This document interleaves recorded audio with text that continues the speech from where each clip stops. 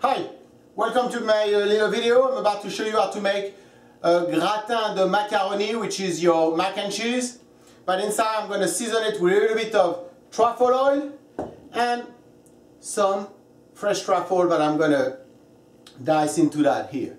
I'm prepping that here. I'm catering a little party tonight and that's on the menu, so I'm using it to make one of the video. So to make that mac and cheese, first you need to have some bechamel sauce. I'm going to take you in a second in how to make that bechamel sauce. So to make that sauce, first thing I need to do, I'm going to make a roux. A roux is a binding agent made out of butter and flour. That's going to help the milk that's going to be added to it to thicken up and get a nice nappe consistency. I will myself use that sauce after to make a beautiful mac and cheese. So I'm going to take my butter, putting in that pan here, let it melt and add the flour to it. Then I will add my milk, a bay leaf to it, season it with a little bit of nutmeg, cayenne pepper and some salt.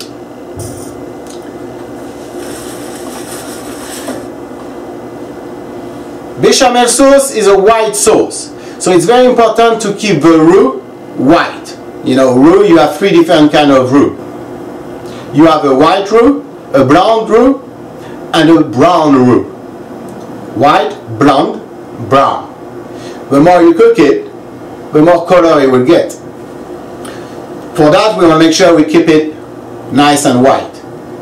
If it was for another sauce, if you want to make it, created a brown sauce, you will take it further in its cooking time. So the butter is starting to melt.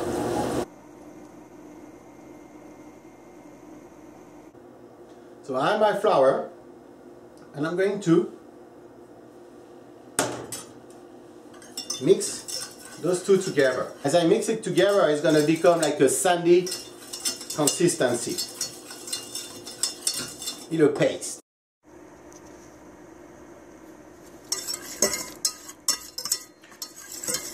I'm going to let that roux cook for 2 to 3 minutes to make sure I lose the flour taste from it. You know, I want to cook that flour out so when I eat the sauce, I don't have that feel of flour under my tongue. So it's very important to cook the roux a couple minutes at a low heat so you just cook the flour out.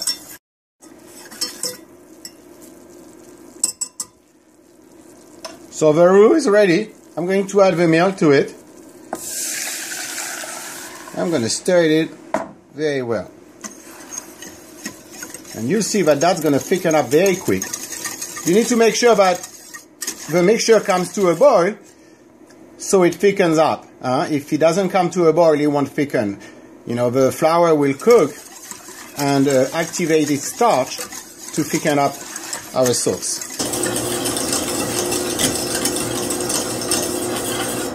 You can see that sauce getting thicker.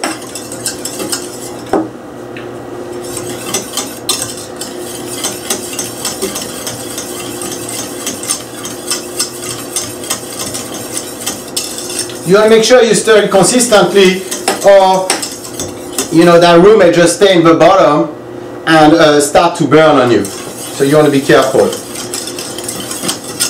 Make sure you go on the edge of the pan too, because that's where sometimes some of that roux stays. So you make sure you go around with the whisk very well to grab everything.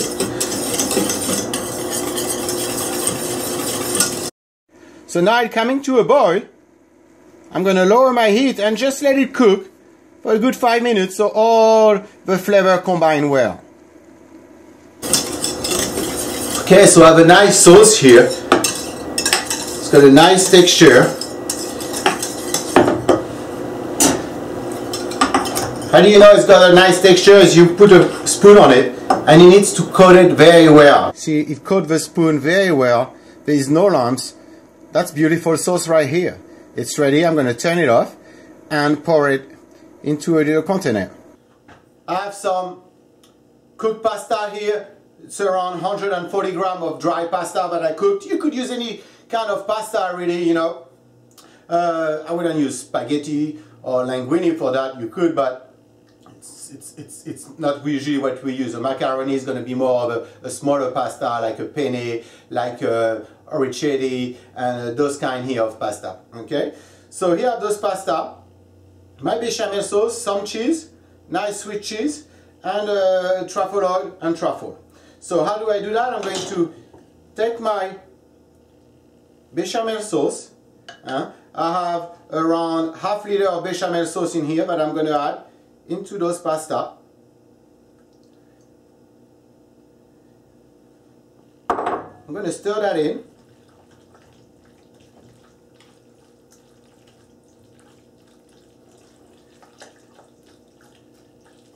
I'm going to add some truffle oil, not too much, a little drizzle. It's good. Truffle oil is very strong in flavor. Stir it in. A little of my cheese to bind it a little bit when it's cooking, and the rest will go on top. Here I had 150 grams of grated Swiss cheese.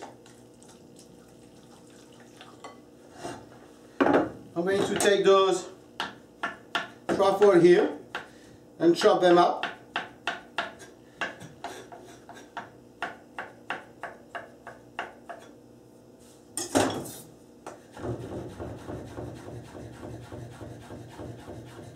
Smells so good.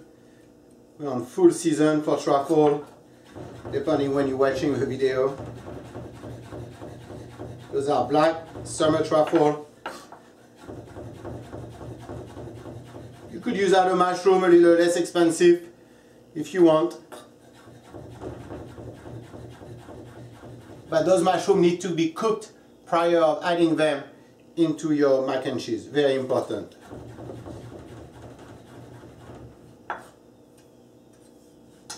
I'm going to take those, put them inside.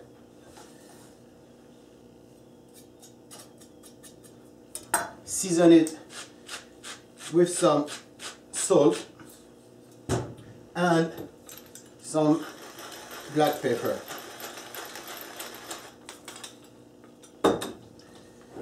Mix all that together. You see, it's a little pasty, but it's not too dry, huh? You want to make sure you have a nice amount of bechamel so it's not dry when you eat it.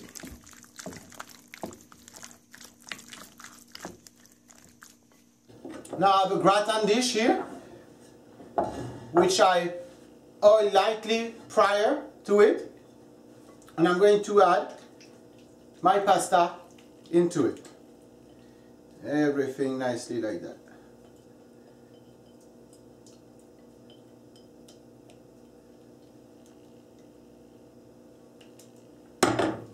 Top of that, I'm going to sprinkle my cheese. You sprinkle it all over here.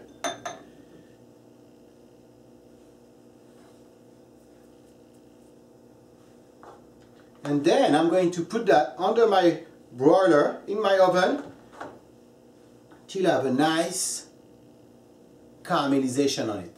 We call it gratin because gratin comes from the French word gratiner, which means to bring color onto a dish on which you add some cheese on it, or sometimes it could be breadcrumb. Sometimes if you want, you could add a little bit breadcrumb for texture on it. I personally don't enjoy some breadcrumb. If you do enjoy it, take some breadcrumb, mix it with your cheese and just sprinkle it on top the same way I just did here. Then I'm going to put it under the broiler in my oven, but I can do that right away since everything is hot here. I just made the sauce bechamel, I just cooked my pasta, so it's pretty warm. 5 minutes under the broiler is going to be enough to make sure everything is hot. If you had prepared that dish earlier in the day for dinner you're having later, you know, and it was in the fridge, you would like to put it in the oven around 300 degrees for a good 20 minutes and then under the broiler to make sure it's hot. And if I just take it out of the fridge, put it under my broiler, I'm going to get a nice color, but it would be cold inside. So that's a very important point. Under the broiler till we have a nice caramelization. So it's in the oven. It's getting a nice little color. going to take a good 5 minutes under that broiler. The gratin just came out of the oven. It's done.